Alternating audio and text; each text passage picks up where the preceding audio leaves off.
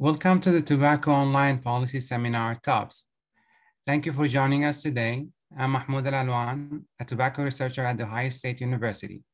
TOPS is organized by C. Shang from The Ohio State University, Justin White from University of California, San Francisco, Mike Pesco from Georgia State University, and Catherine McLean from George Mason University. The seminar will be 1 hour with questions from the moderator and discussant. The audience may pose questions and comments in the Q&A panel, and the moderator will draw from these questions and comments in conversation with the presenter. Please review the guidelines on tobaccopolicy.org for acceptable comments. Please keep the comments professional and related to the research being discussed. Comments that meet the seminar series guidelines will be shared with the presenter afterwards, even if they are not read aloud. Your comments are very much appreciated.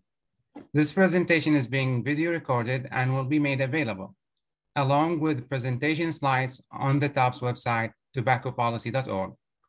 I will turn the presentation over to today's moderator, C. Shang from The Ohio State University, to introduce our speaker.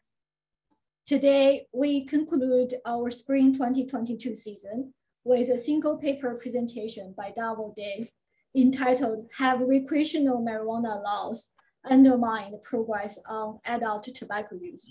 This presentation was selected for a competitive review process by submission through the TOPS website. Dhaval Dave is Stanton Research Professor of Economics at Bentley University, Research Associate at the National Bureau of Economic Research, and a Research Fellow at the Institute of Labor Economics. His research focuses on the analysis of public policy and on the economics of behavioral health and human capital. Some of his current work is studying the market for electronic cigarettes, prescription drug abuse, intergenerational effects of welfare policies, COVID-19 related interventions and disparities, and marijuana policies. His research has been supported by the NIH, AHRQ, and various foundations, has been published in leading academic journals, and has been cited in congressional testimony, White House reports, and various popular media. Dr. Dave received his PhD from the Graduate Center of the City University of New York, followed by a postdoctoral research fellowship at the Wharton School of the University of Pennsylvania. Our discussion today is Dr. Dan Sachs from the Wisconsin School of Business. Dr. Michael Pascal from Georgia State University is a co-author of the study and will answer select Q&As. Dr. Dave, thank you for presenting for us today. Great, thank you so much, C. Let me just share my slides.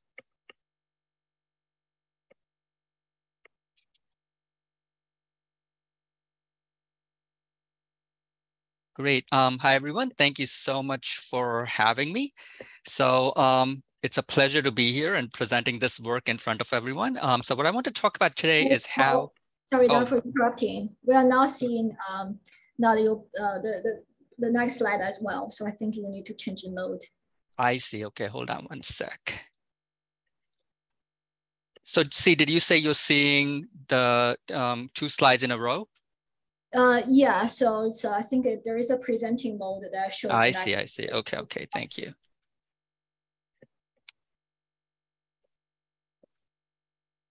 Now it's perfect. Thank you. Is that perfect? Okay, thank you. Sorry about that.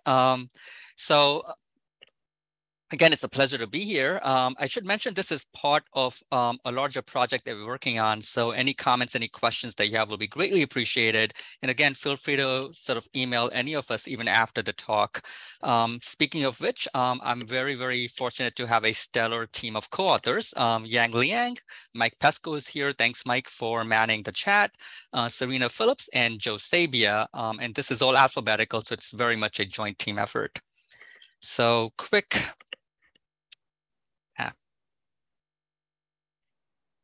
Sorry about that. So quick acknowledgements and disclosures. No one on the team has any conflicts of interest for this research to disclose. So in terms of a quick outline of what I want to talk about today, I want to start with some context in terms of how we're thinking about recreational marijuana legalization, these broad legalization efforts that have been underway in many states. And before diving into what our specific research questions are and how they fit into this broader context, and then move on to our data and our research methods, our quasi-experimental research design. That would be a good time at that point to also take a break for any comments and questions from the audience. Again, thanks, C, for moderating and Dan for discussing. In the paper, we have many results across different data sets, but today, given the time constraints, I will try to give you an overview of our main findings and our main patterns of results, and then briefly conclude with some implications for public health. So recreational marijuana laws, again, they have been proliferating across many states over the past decade. These legalize the possession, use, and sale of marijuana for recreational purposes. Now, in contrast to the prior laws, the medical marijuana laws, these are much more expansive. They apply to all adults over the age of 21 in those states that have legalized. And they don't just apply to medical patients. They don't require a prescription from the physician. They don't require the patient to be registered with the state. So these are very, very broad legalization efforts that applies to all adults over the age of 21. In most of these legalizing states, the consumer typically gains access to marijuana at the retail level through dispensaries. There is a bit of a lag between when legalization is typically enacted and when retail access actually opens up. I'll talk a little bit more about that. But typically, consumers are now able to access marijuana at the retail level for the first time. And then in most of these states, consumers are also allowed to grow marijuana themselves for their own personal consumption. Okay. So this is what the current landscape of legalization looks like in the US right now. And the states that have been shaded in darker gray or darker black, these are the ones that have adopted these policies more recently. And by the way, I should add Rhode Island to this map. Rhode Island recently legalized marijuana at the end of May. So of course, Colorado and Washington were the first states to legalize marijuana back in 2012. And then since then, if we count Rhode Island, 19 states and Washington, D.C. have followed suit. And then there is a lot of growing public support for marijuana legalization. Currently, the Gallup polls show something like 68, 70% of the public supports legalization. And so coinciding with this growing support for legalization, efforts are underway in many other states as well. And also at the federal level, the MORE Act, which seeks to sort of decriminalize marijuana and remove marijuana from the list of controlled substances, has recently passed the House. Prospects are not very optimistic in the Senate, but these efforts are underway both at the state and the federal level. Okay. So the way we want to think about these broad sort of recreational marijuana legalization policies is that they represent both a demand shock and a supply shock. There is the demand shock, of course, because there is no longer the risk for adult consumers of being arrested, and it completely eliminates all penalties, the risk of prosecution. And so there is going to be this reduction in the full price of marijuana for the consumer before and after legalization. Consumers are also now able to access marijuana at the retail level for the first time with less uncertainty and potentially a higher grade product. There is also a supply shock, of course, right? Because there is now greater competition in the marijuana market, specifically as the legal suppliers and the legal supply distribution network starts to sort of displace a lot of the underground market. Now, the social rationale for whether we should be thinking about legalizing marijuana use and sale or criminalizing it depends on a careful accounting of what the societal costs and benefits are. So many proponents of marijuana legalization, they make several points, right? First, they point out that, look, if you're using marijuana moderately in low doses, then this generates few adverse health consequences, though there are some qualifications here. There is also the point that is typically made that by liberalizing marijuana access for a broad segment of the population, this could induce some consumers to substitute away from more dangerous substances like problem drinking or opioids towards marijuana, and so may lead to some sort of a harm reduction in the process. by prohibiting marijuana, we are also sort of imposing considerable costs through the criminal justice system, both directly and indirectly, right? The US is well known for prosecuting and processing a lot of low-level drug offenders through the criminal justice system.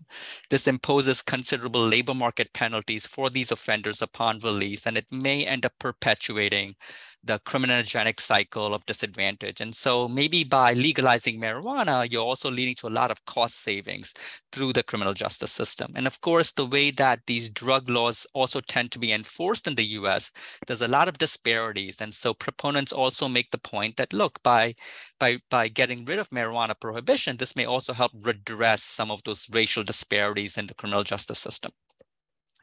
Now, on the flip side of all of this, there are also certain things that we want to be concerned about. So opponents bring up several points.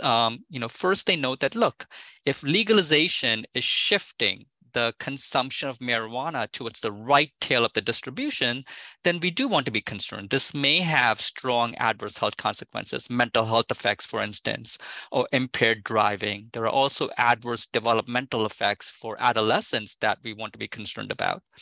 There is also the concern that by liberalizing marijuana access for broad segments of the population, this could be a gateway towards other harder substances and may actually end up exacerbating and worsening the addiction crisis in the US.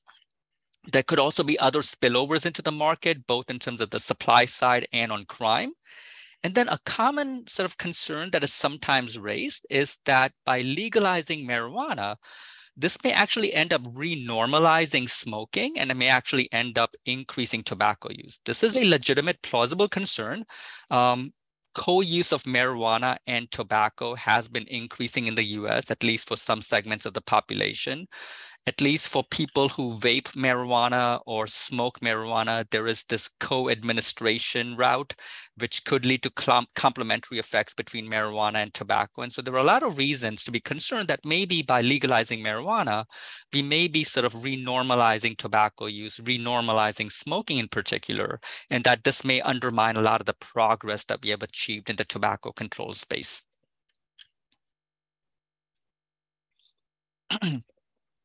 Okay, so the broader question, as an economist, and that we want to sort of frame, of course, is does legalizing marijuana enhance social welfare? Right, that's the broad significance of what we're trying to achieve, with respect to sort of adding some of these components to that question.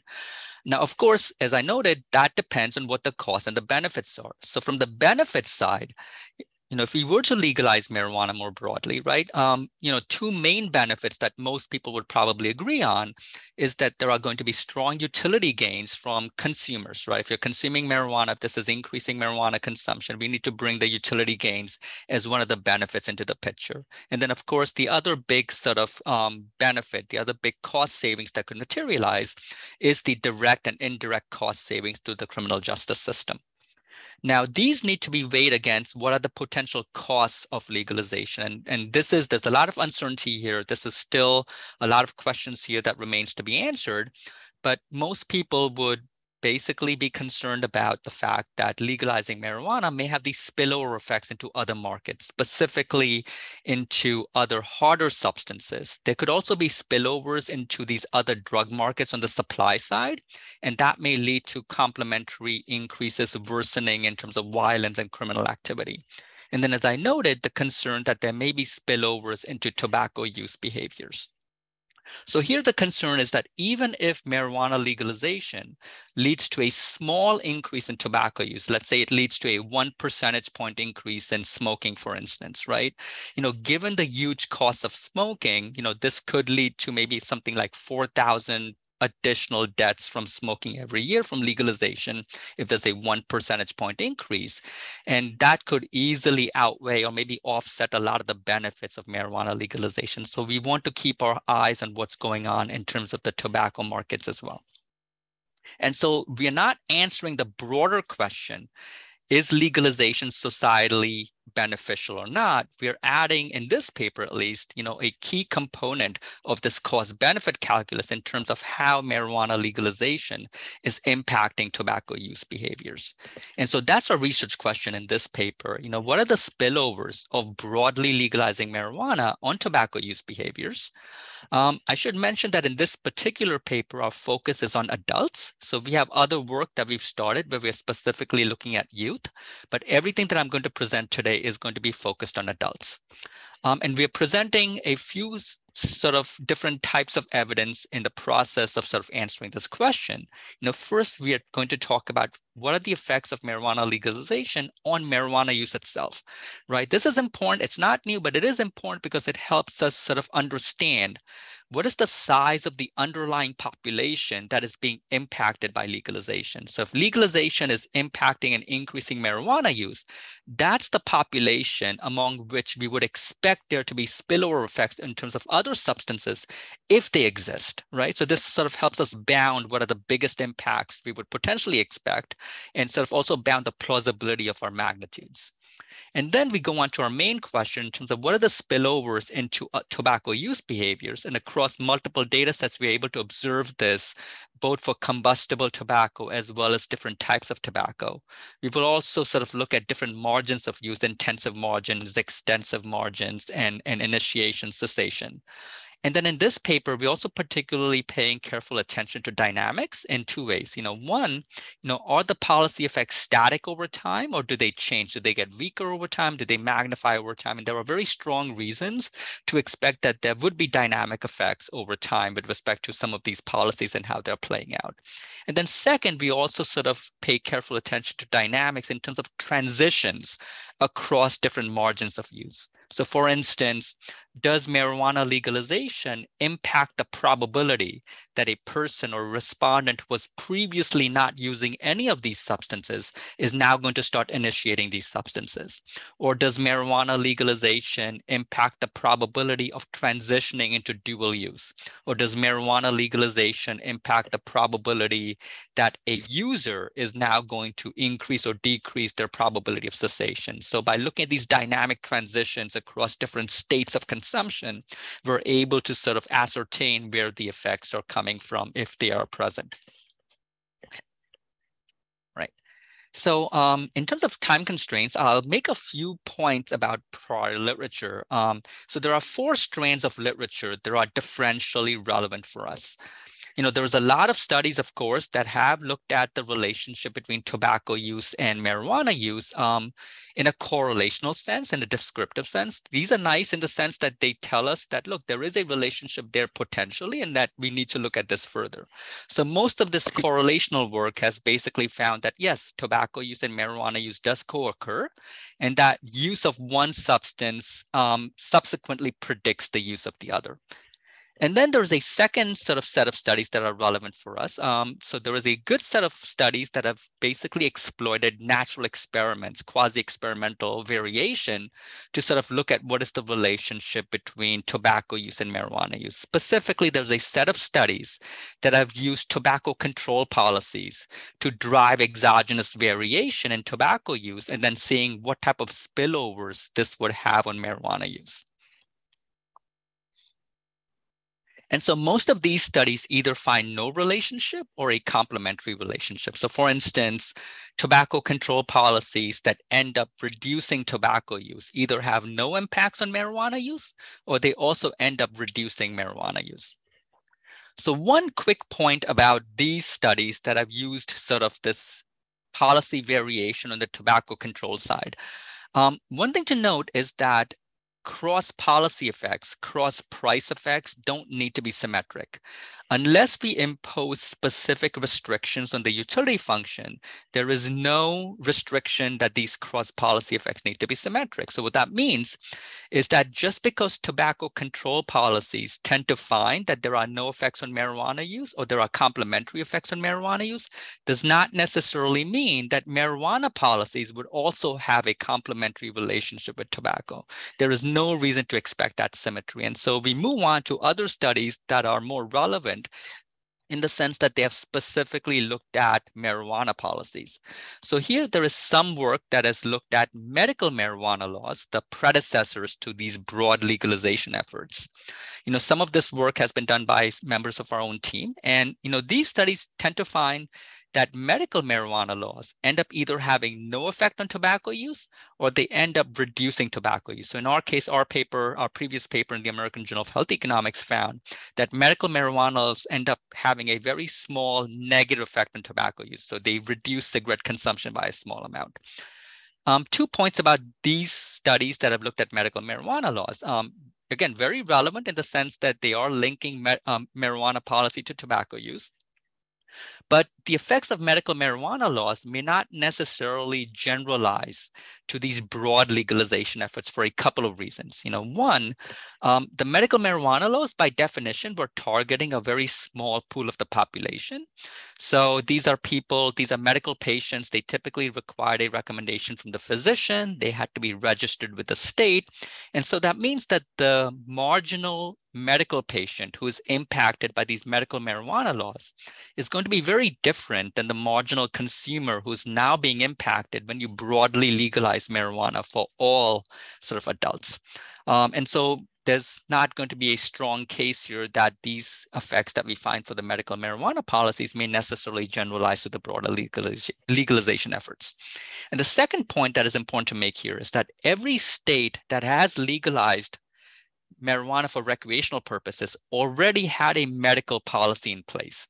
So what that means is that the treatment effect or the policy effect that we are identifying is what is the incremental effect of liberalizing marijuana access for everybody, all adults, on top of having already expanded access for medical patients. So it's an incremental effect.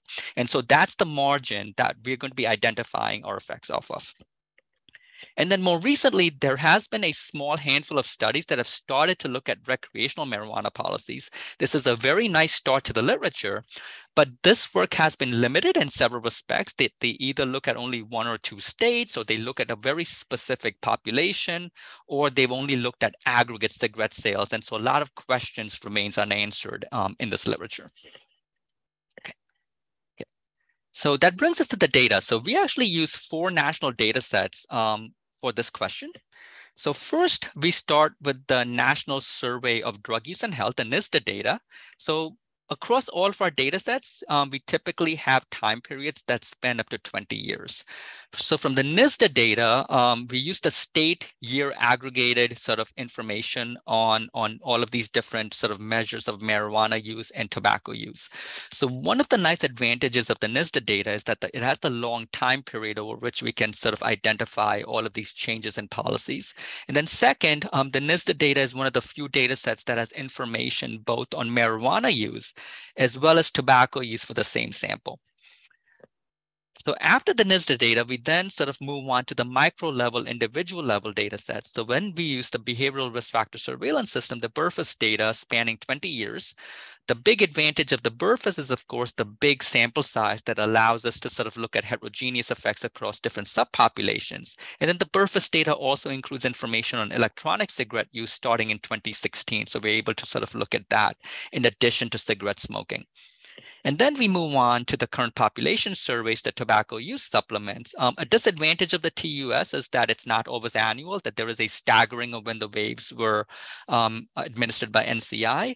But a big advantage of the CPS TUS, again, it has a big sample size. And then this is also giving us very detailed information on different types of tobacco use. So we're able to observe not just cigarettes, but sort of non-combustible tobacco products in addition to electronic cigarettes as well. And then also good measures of different margins of tobacco use, intensive and extensive margins. And then finally, we move on to the PAT data, the population assessment of tobacco and health. A disadvantage, of course, here is that it has a smaller time period. It started in 2013, but the big advantage of the PAT data is that it's longitudinal. So it allows us to push our analysis further in a couple of directions and answer questions that cannot be answered with cross-sectional data. And then second, with the PAT data, we also have really, really good information on different types of tobacco use, co-use of marijuana and tobacco, electronic cigarette use. And so a lot of sort of strengths that the PAT data is able to sort of check off that the other data sets don't have. So in terms of our research design, we're sort of exploiting the variation in how these policies are being enacted across different states, across different time periods. And of course, you also have a lot of states that have not adopted these marijuana legalization policies. And so this natural experiment translates very nicely into this sort of generalized difference in difference two-way fixed effects model. So let me just sort of take you to the baseline model and then the extensions that we make to this model to sort of address specific issues. So our outcome represents either of our marijuana use outcomes or our tobacco use outcomes at the state and the year level for the NISDA data and at the individual level for all of the other data sets. And then we also control for all of the major policy indicators related to marijuana, recreational marijuana policies, medicinal marijuana policies. We have a very, very rich set of controls for other sociodemographics, economic policies, substance abuse policies, welfare policies, opioid policies, and so on. And then the requisite fixed effects for the time period. Again, this is going to control for any general secular changes and trends over our sample period. State fixed effects to account for any stable time invariant heterogeneity across different states. In the paper, we also present models with and without state-specific linear trends, just to account for the possibility that there may be something unobserved going on at the state level that is changing over time, though for several reasons, you want to sort of take those results with a grain of salt, because it may also sort of end up washing away some of the dynamics. But in the paper, we present models both with and without the state linear trends. And then our standard errors are adjusted for any correlation within states over time. So this is our baseline model. This is our baseline framework. And then we extend this framework in several ways to address specific issues. So first, excuse me. So first, in most states, there was typically a lag, anywhere from a few months to a year and a half between when legalization was enacted and when licenses were actually distributed and retail access opened up and dispensaries started opening. So in some of our analysis, we separate out the effects of legalization per se versus when consumers actually had retail access to marijuana through dispensaries. For all of our outcomes, we also present event study analysis for a couple of reasons. One, it allows us to sort of gauge the quality of our natural experiment, to gauge how parallel the trends are between the control groups and the treatment groups. And then it also allows us to very nicely visualize what the policy dynamics are. Are the effects getting stronger over time? Are they static over time? And we'll talk about more of that when we go to the results. For some of our early adopting states, we also estimate synthetic control difference in differences models for a couple of reasons, just to see if there's any heterogeneity across different states. But more importantly, this allows us to sort of observe a longer post-policy window. So for instance, if you look at Colorado and Washington, they were the earliest adopting states. For these states, we have 7 years of post-policy data, so we can observe what the effects are over a longer period of time, just to make sure that the short-term effects are not disappearing once you sort of open up the policy window. Okay, we're also mindful of the recent literature on two-way fixed effects diff and diff models, that has brought to light that, look, if you have a setting where policies are being enacted at different points in time, and there is dynamic treatment effects heterogeneity, then maybe your standard estimates could be biased, and maybe your estimates may not even be picking up the causal effect that you want because of funky weighting issues. So we also re-estimate all of our analysis using one of the newer estimators by the one proposed in this case by Callaway and Santana in the Journal of Econometrics paper. And then the PAT data, which is longitudinal, that allows us to sort of push these analysis further in a couple of directions, right? With the longitudinal data, we can, of course, also include individual fixed effects to account for heterogeneity across people. And then more importantly, we can also estimate discrete time hazard models with the longitudinal data.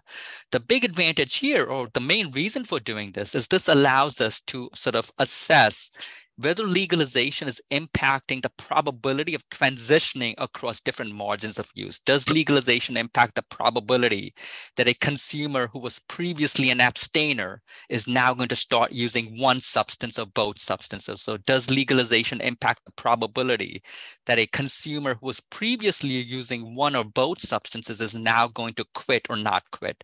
So the discrete time hazard models helps us sort of get very cleanly at what those transition probabilities are and how they have been impacted by marijuana legalization. I think so. This will be a great sort of pause point for any questions or comments from Dan and the audience. That was fantastic. So let's turn to our discussion today to see whether he has any comments. Okay, well, I see that there were many questions in the chat, but Mike seems to have answered them. So I have held my questions until this moment, so Mike can't answer them. So one thing that I found myself wondering about as I read the paper and watched the presentation is what prompts states to introduce recreational marijuana laws. And in particular, sort of, is it that they see the success of the medical marijuana laws, or is it part of a kind of a broader public health liberalization around drug use? So, what else is going on in the policy background that maybe we should be thinking about as we look at these effects? Yeah, that's a great question, Dan. So I think what you mentioned is all of the above, right? So from an empirical standpoint, we certainly want to be very concerned about that this is not a static landscape, right? Over this time period, that states are sort of legalizing marijuana, either medically or more sort of broadly for recreational purposes. A lot of other stuff has been going on, right? Both from the economic standpoint, right? This is happening during the 2000s, the medical marijuana policies, for instance, and then the legalization is happening over the last 10 years over an economy that has been changing differentially for different states. And then, of course, a lot of opioid policies have been going on at this time as well, right? Opioids are getting much more restrictive. And so to the extent that we think about any potential substitution between opioids and marijuana, we want to be concerned about that as well. So, we do our best in at least empirically to sort of bring in all of this other policy variation that is happening. E-cigarette taxes are being enacted. Tobacco control policies are getting more and more stringent, while marijuana is becoming more and more liberalized. Often at the same state level. And so you're right about that. In terms of conceptually, why is legalization happening? I think, as I mentioned, for all of these states that have legalized marijuana, they've already sort of legalized it for medical purposes. So at least it seems to be part of this broader effort towards sort of going towards a more expansive approach. And then I think if you look at people's risk perceptions in states that have sort of not legalized, but liberalized marijuana access for medical purposes, more and more individuals in those states tend to now suggest that marijuana is maybe not as risky, not as harmful. So there seems to be a changing public conception of what marijuana is, once the state liberalizes it for medical access. And that may also be an impetus for policymakers to sort of consider this broader legalization. Thanks.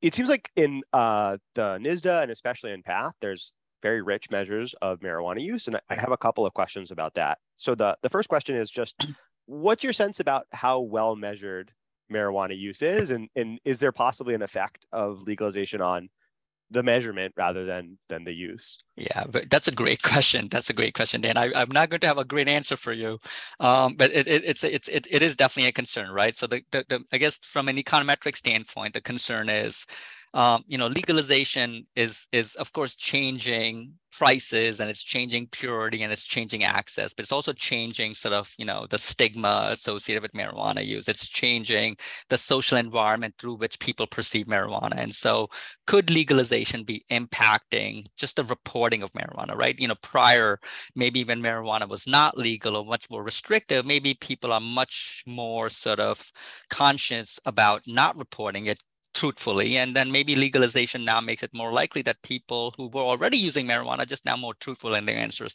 And so, yeah, we definitely, there's not much we can do about it. We haven't done anything on that in here. We are basically taking the reports as they are from the NISDA and the BRFIS. One thing that we can look at, and I think that is something we do here, is that you can look at differences across age. So you think that maybe the reporting issue is maybe a much bigger concern for older adults, who grew up during a time period when marijuana was perceived very differently. And then legalization really has a big change in the perceptions. For younger adults, it's probably much sort of less important. And so, if we see increases in marijuana use both for younger and older adults, that may be sort of, some indication that something is going on here. The other thing we were thinking about this is, is there a way we can actually sort of look at this reporting issue, or at least tease it out a little bit better. And at least conceptually, maybe there are data sets, maybe the NLSY is one data set. We could potentially look at people's reporting of marijuana use very, very close to when legalization happened. So typically dates of interview. So you can look at respondents who were interviewed just before legalization, then respondents who were interviewed just after legalization. Their 30-day look back period is still pretty much the same. But again, that differential window over which when they're reporting, if you see a big difference there, then that could be sort of some indication that maybe it is a reporting issue. We haven't done that yet, but I guess that's conceptually maybe one way which you can tease out. But you're absolutely right about that. That is something that we want to be sort of putting on the back burner or in the background here, that, there could be some reporting issues here. Yeah, that's an interesting thought around the sort of age and look back. I guess I also thought maybe between the NISDA and PATH or others, like NISDA seems especially careful about the elicitation procedure. So you might learn something from comparing sort of average use in a survey that's like really careful versus reported use in like face-to-face interviews. Yeah, that's a good point. And then, okay, so my last question about the data is, it's really interesting to think about sort of why marijuana and tobacco would be literal complements versus like frequently co-used by the same people. And like, I think about this sort of in the context of, in my household, like peanut butter and jelly and chicken nuggets. So I have little kids, so we consume a lot of all of those things. And like peanut butter and jelly are like literal complements in consumption. You like to eat them together. Peanut butter and chicken nuggets are, at least for us, not complements, but it looks like they go together because the same people who like peanut butter and jelly like chicken nuggets. So, the point of this paper, of course, is to sort of separate those two stories. And I am not an expert on marijuana use, but I think for the most part, like marijuana and tobacco are not physical complements in consumption. You typically don't consume both at the same time, except, as you point out, in the context of blunts.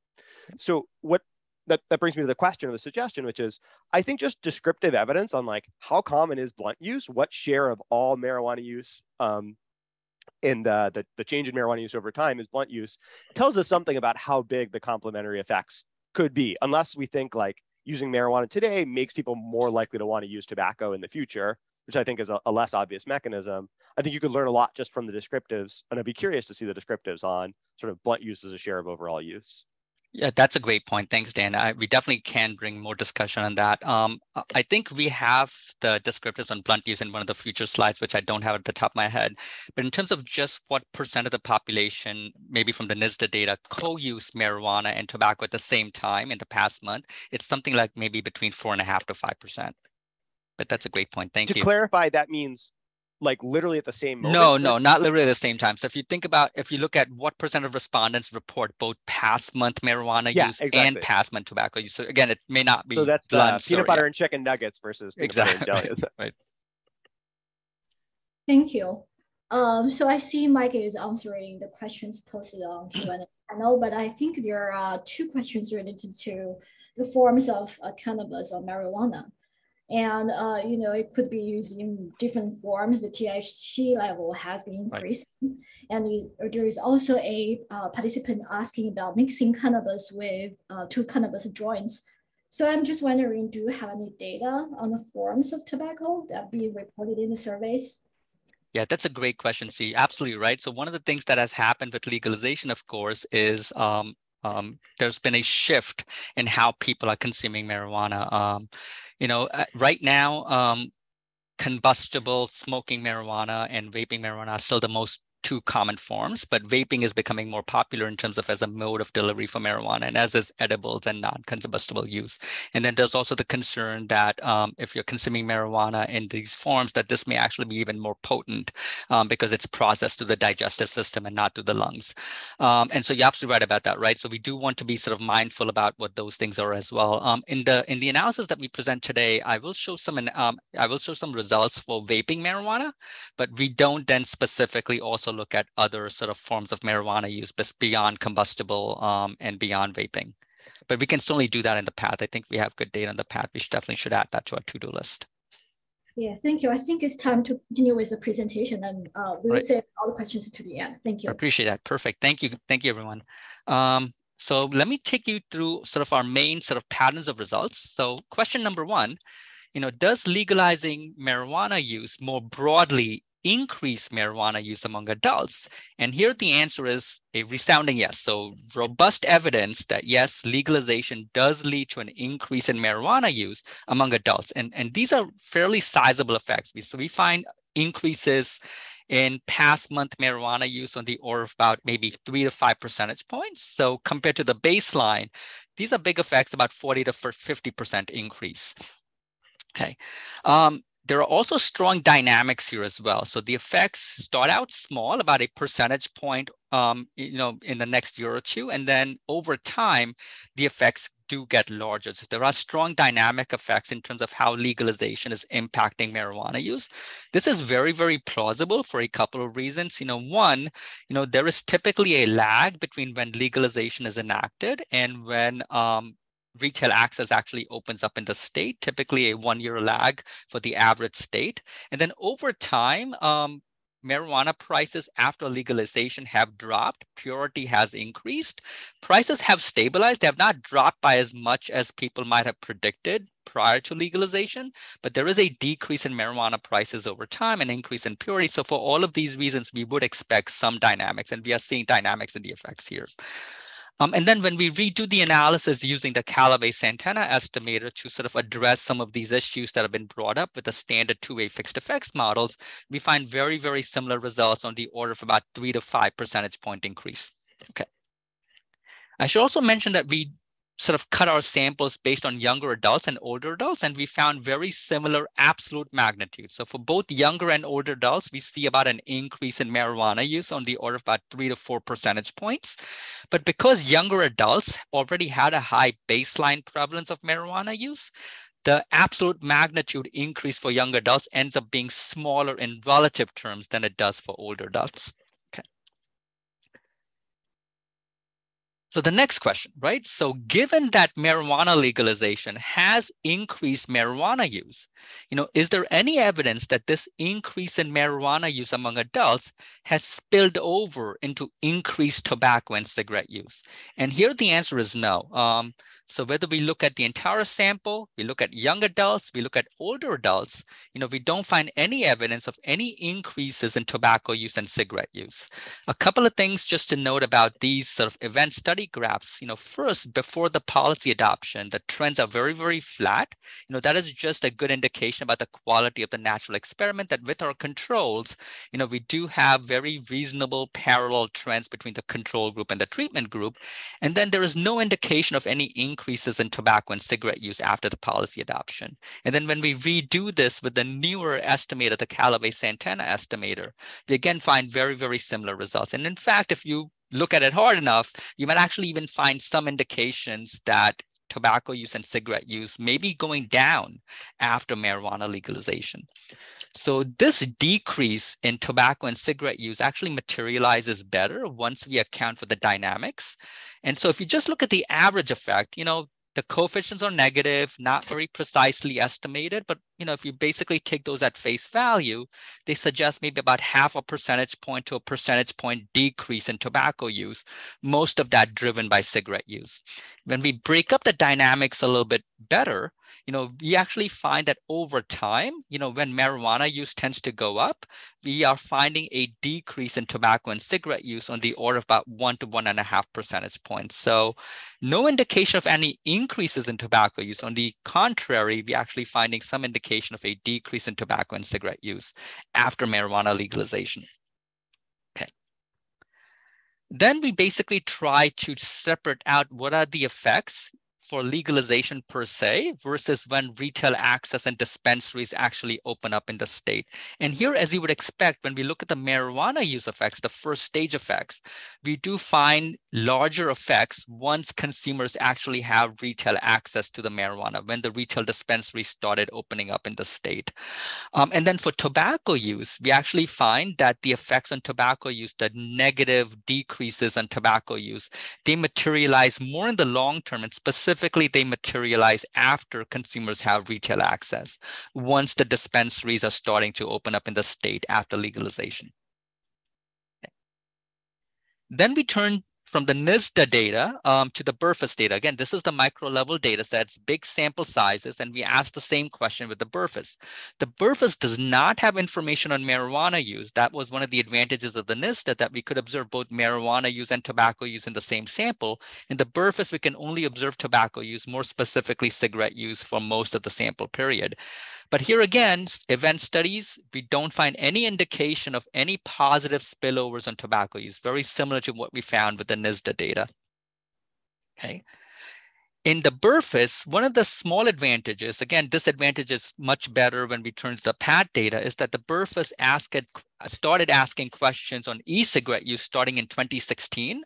So we have data on e-cigarettes in the BRFIS for 2016, 2017, and 2018. For some reason, they don't ask questions on e-cigarettes in 2019. So we are able to look at least e-cigarette use for those 3 years. And here we find some evidence of a decrease in e-cigarette use in the BRFIS after legalization. Again, the effects may be a little bit larger, stronger for young adults versus older adults, and maybe a little bit stronger after a couple of years after legalization.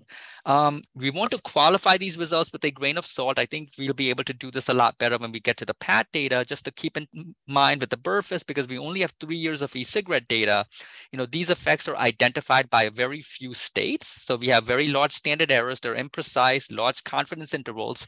But again, if the concern is that maybe marijuana legalization might be reducing cigarette use, but maybe increasing e-cigarette use, that is not showing up in the BRFIS. We're not finding any indication of that. Okay. Heterogeneity. So this was one of the, at least on paper, one of the advantages of the BRFIS, that we have this big 8-9 million sample size, so we could really cover our data in many, many ways. But given that the initial effects on tobacco use are small to begin with, there's not much I can say about heterogeneity. It's very imprecise. None of the effects across groups are statistically significant, meaning that we can't rule out the null that the effects are similar across different groups. But if we really just want to push at the point effects a little bit, just look at them prima facie. What they suggest is that, at least for everyday smoking, we're finding somewhat larger reductions for low educated respondents, and then somewhat larger reduction for males. And then when we look at e-cigarette use, we're again finding somewhat larger reductions in e-cigarette use for low educated respondents, but across genders, we are finding very similar effects. Okay. Right. And then we turn to the CPS data, the tobacco use supplements. The main advantage of the CPS tobacco use supplements is that here we are able to observe all types of tobacco use, not just cigarettes, but also oral smokeless tobacco. And then for some of the years, we also have data on e-cigarettes. So here as well, similar to the BRFIS, similar to the NISDA, flat trends before the policy hits. Again, good evidence of the quality of the natural experiment. And there's no indication of any increases in tobacco use. We actually find some decreases in tobacco use. Most of the decrease in tobacco use in the CPS TUS data is driven by a decrease in cigarette use. When we break this up into intensive versus extensive margins, we again don't find any evidence of increases. On the contrary, we find decreases. Right. So those were sort of the NISDA data and the pooled cross-sectional data. So now we go on to the longitudinal analysis with the PAT data. So these are much more sort of able to get us at some nuances with the research question. So again, one of the advantages of the PAT data is that this has information on marijuana use and tobacco use for the same sample. So first, let's look at marijuana use. Does legalization increase marijuana use? In the PAT data, the answer is yes, again, by a large amount, on the order order of about 10 to 20% relative to the baseline mean. So here we have, so this was one of the questions that C was asking, do you have information on how marijuana is consumed? So here we do find an increase in just any marijuana use as well as vaping marijuana as well. We have information here on blunts, and I think this was something that Dan had alluded to as well. You know, what is the prevalence of blunt use in the data? So at least in the PAT data, past 30-day blunt use is on the order of about 5 to 6%. So we don't find any effects on blunt use. We are finding effects on marijuana use. We are finding effects on vaping marijuana, but we're not finding any significant effects on blunt use. Okay. So next question, right? So with the longitudinal data, again, these data are able to sort of now control for person level fixed effects. Do we find any effects on tobacco use in the PAT data in the positive direction, sort of consistent with some of the concerns that are being voiced? And the answer is no. In the PAT data as well, we don't find any significant or meaningful increases in tobacco use across any margins: cessation, initiation, intensive, extensive. Okay.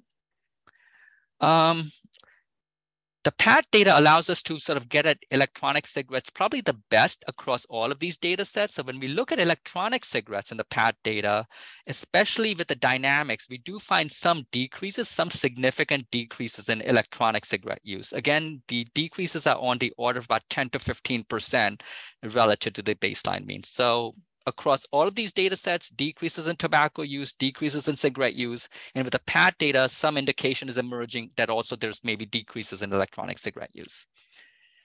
These are the discrete time hazard models. So these allow us to sort of get at these transitional probabilities. So here the question is marijuana legalization impacting, first of all, marijuana use among people who were previously not consuming marijuana? And the answer is yes. So we do find an increase in the probability that someone who was previously an abstainer is now initiating into marijuana use. And then the next question is, does marijuana legalization decrease the probability that a previous marijuana user is now going to quit? And the answer is yes. The coefficients are negative. These are about 10 to 15% decreases. They're imprecise, but there seems to be something going on the cessation margin as well, that legalization is making it less likely that a marijuana consumer is going to quit marijuana. But again, when we look at any of the tobacco use behaviors, any of the tobacco use margins, we don't find any significant evidence of any increases in tobacco use. Okay. And then finally, the big concern that is often raised when people talk about marijuana legalization as renormalizing tobacco use and smoking is they often point to the increase in dual use of both marijuana and tobacco. And so in the PAT data, we're able to look at whether marijuana legalization leads to an increase in dual use of marijuana and tobacco. And the answer is yes. We find significant evidence that it does increase dual use of marijuana and tobacco. So the question is why? Why is it doing this? What are the mechanisms through which this dual use is going up? Because depending on what the mechanism is, this could be problematic. So one reason why you may see an increase in dual use of marijuana and tobacco is that legalization may be increasing marijuana use among people who were already tobacco users. So you already have people using tobacco. They were not previously using marijuana, but now legalization makes it more likely they will also start using marijuana.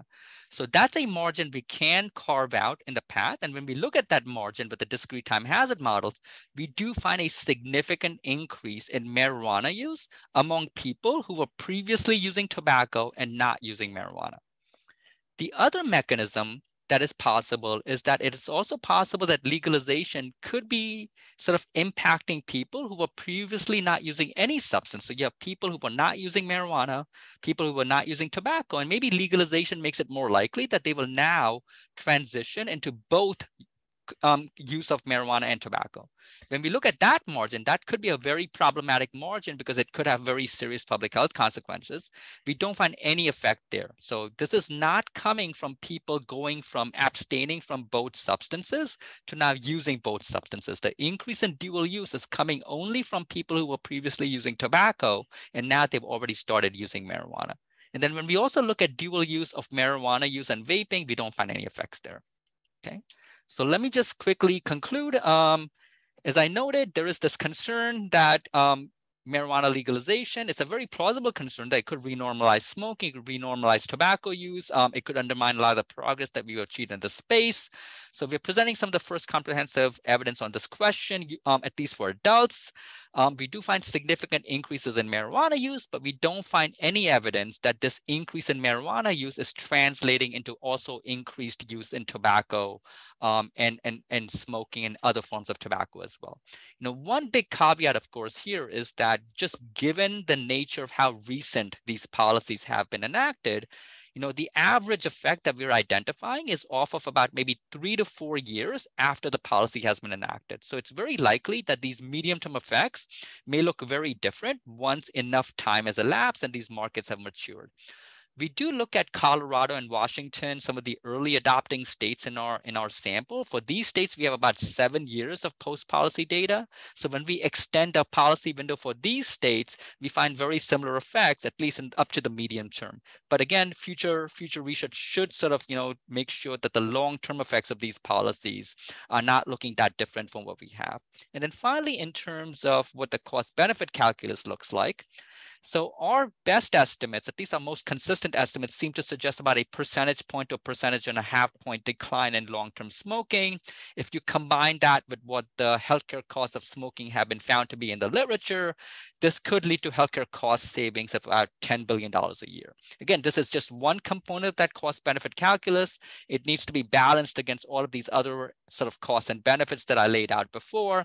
But I guess the main point I want to end with is that, when we're thinking about, the rationale for policy efforts, that we really should be considering not just the explicit costs and benefits through directly targeted outcomes, but we also need to be thinking about spillovers into these non-targeted outcomes. So let me end there and thank you. Thank you very much, Dhaval. That was fantastic. Again, let's turn to Dan to see whether he has any comments, and then we'll turn to the questions. So I have a couple. Let me start by saying I found the PATH results really striking, particularly this finding of marijuana initiation among existing tobacco users. I think that helps rationalize like kind of everything that we're seeing. And a couple people in the chat were also wondering about that. So I'll ask questions on Rosalie Pacula's behalf. Are there limitations in the PATH in terms of the coverage of states relative to the full sample? And could you tell us a little bit more about sort of coverage in PATH?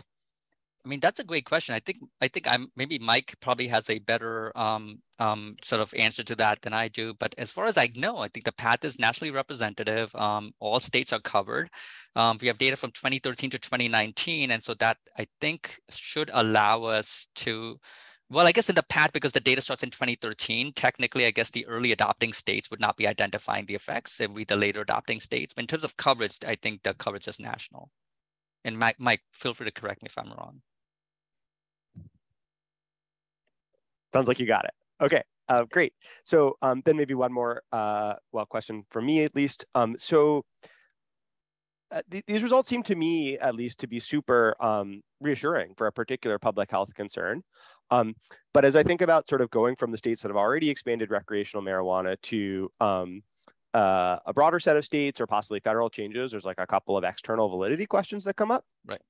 So one of them is that we might expect different effects in states that have sort of looser regulatory stances towards tobacco than states that have tighter regulatory stances. And in states where like there's lots more smoking or it's easier to smoke, lower taxes, you might expect very different spillovers. So I wonder how the existing recreational marijuana states compare to sort of the average state on that dimension.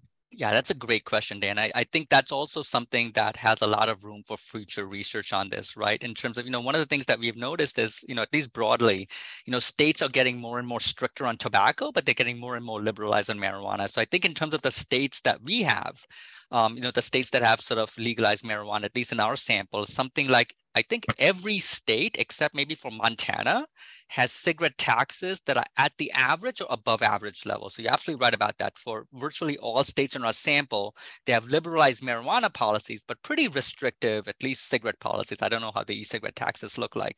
And so, so one of the things that I think future research needs to be doing better, and there's a lot of room here, is to look at these policy interactions, right? We typically look at each policy in isolation and then control for the other policies, but right, that could easily be, as you noted conceptually, right? These interactions between, marijuana liberalization may have very different may have very different effects in a state where cigarettes are very easy to access, very cheaper to access than in states which are not. And the states that have liberalized marijuana so far, cigarettes are pretty expensive. And so, yeah, these effects could easily look very different in the other states if they started to liberalize. That's a very good point. So I think Mike has done a fantastic job cleaning all the questions. I do have a question though regarding the cost-benefit analysis. So given your results, and there are so many substances that are existing in the market, so there is also a question from the audience. So what would you recommend in terms of doing cost-benefit analysis? Should we take account of all the substances and look at how they interact?